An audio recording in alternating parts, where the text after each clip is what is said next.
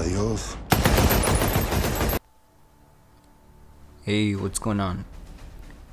Today I want to talk about something that you can do, but I don't know, I feel like you need a little guidance. Maybe you don't, maybe you already do this and you don't really need my help, but I want to teach you how to properly rob a train in Red Dead Redemption 2. I do this by steps. So for me, step 1 is to plan, because plans are the key to success. If you just go and like that, I mean, you will be successful, but you will probably give your identity away. So you got to make a plan.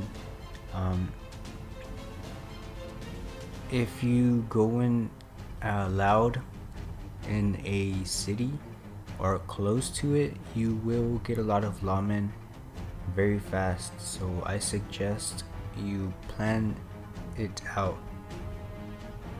Step 2, this is where I scope out the train route, and I choose a route that is kind of far away from towns.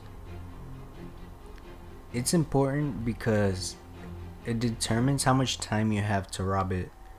The further the next stop is, the better for you.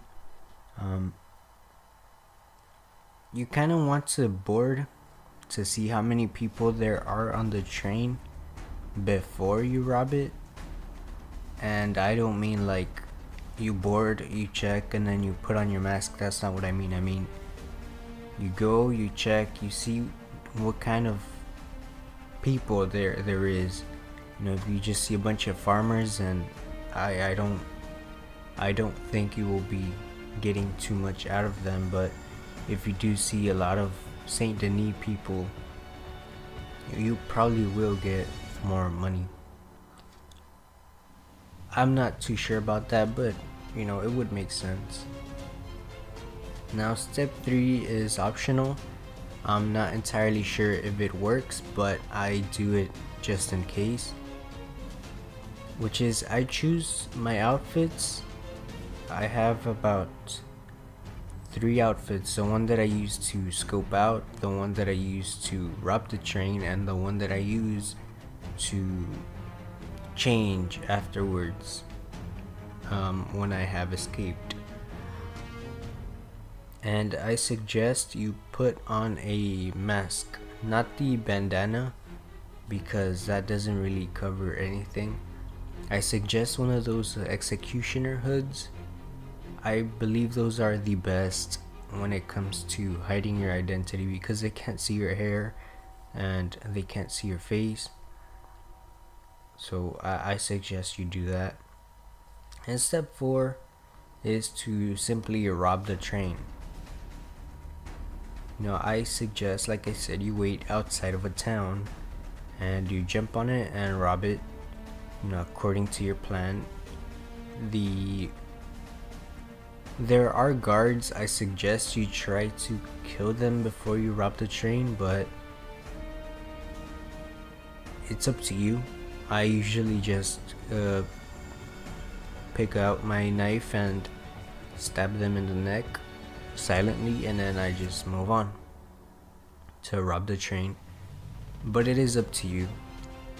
I will have footage, but I kind of deleted the footage from the Saint Denis robbery, and I ended up with a $300 bounty because I was using a bandana, not the face mask.